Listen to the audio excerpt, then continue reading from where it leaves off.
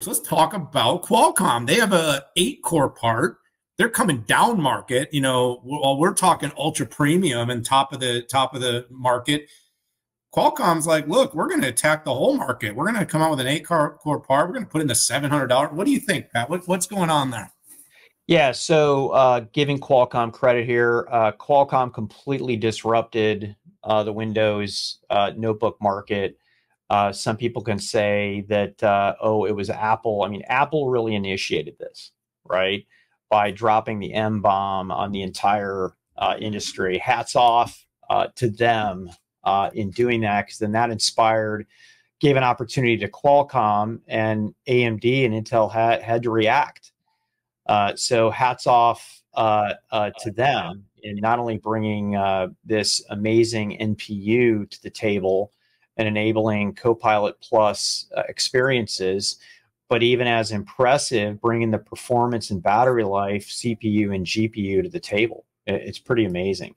So the first announcement was that they did a while back and announced at Computex was a 12 and a 10 core variant. And this latest out is an 8-core Copilot Plus PC processor. And you might be like, well, so what? Like, it's down core. It's very important. First and foremost, $799 price point. There are Copilot Plus Qualcomm PCs as expensive as $1699 out there. I would say most of them range at about the $1199 price point. And from a unit volume standpoint, there's 3x the volume at that $799 price point. And volume is very important. It's important for scale to Qualcomm. More importantly, it gives scale to the partners who need to be able to write off below the line expenses and amortize those over a larger volume base. Qualcomm put it in the same socket, which means all the platforms that are out there that were already out there, it's a drop-in piece. This puts Intel in a very difficult position. And gosh, it reminds me of the good old days of AMD versus Intel that I was knee-deep in. Literally, Qualcomm drops an 8-core part that has as many cores as the highest-end Intel part. And yeah, I get it. Intel cores are more efficient. Check. I get it. Higher performance, we'll see about the battery life. But it puts it in a very difficult position in the consumer space. And here we go. It's going to make benchmarks. The benchmarks wars have begun between Intel, Qualcomm, and AMD. It puts Signal 65 at the forefront of this.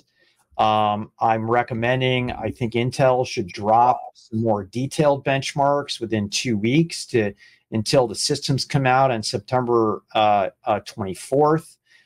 It's sad that AnandTech pulled the plug, but that just shows the state of affairs today. And quite frankly, it doesn't limit the need for third-party independent benchmarks.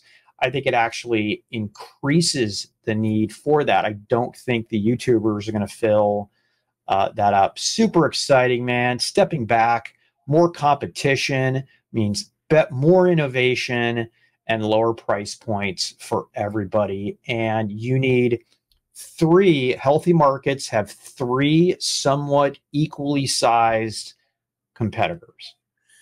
Yeah, absolutely. And I mean, while the size is kind of somewhat still asymmetrical, and Intel, while it might feel like they're the smallest right now because of market cap, they're actually by quite a large amount revenue, the biggest. Having said that, Pat, I agree with you.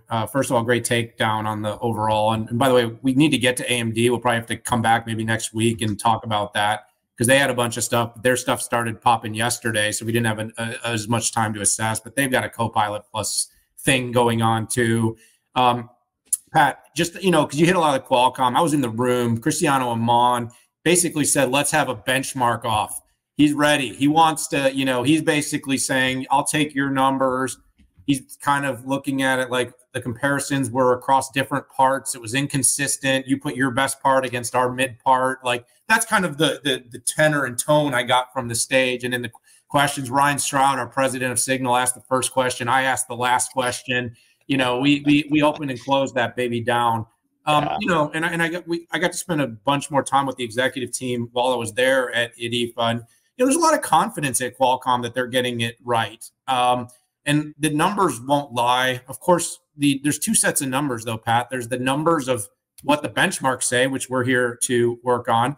And there's going to be the numbers of what the market says, which is what sells out and what people buy and what people use and what becomes more popular. And does Qualcomm really begin to become a household name in the laptop business, Pat? I mean, you and I have been through iterations and iterations of some of these first generation. This Qualcomm part, for the first time, I'm using this device regularly, and I'm saying I could use this device regularly. Like, this is good stuff. So, addressing that sort of mid part of the market, Pat, is also super important.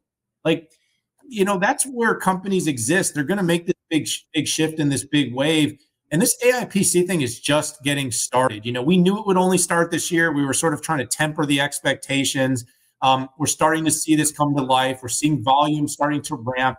I think it's great that Intel is healthier, and I think it's great that Qualcomm's going all in on making more and more competitive products. This is good stuff. And like I said, we'll come back to AMD later. Yeah, hey, just one quick comment. This bodes well for the AI PC market. It does. I mean, having Intel come here, guns a-blazing, makes an absolute huge difference. And yes, hey, Eric, thank you so much. I appreciate it. Thank you for dialing in.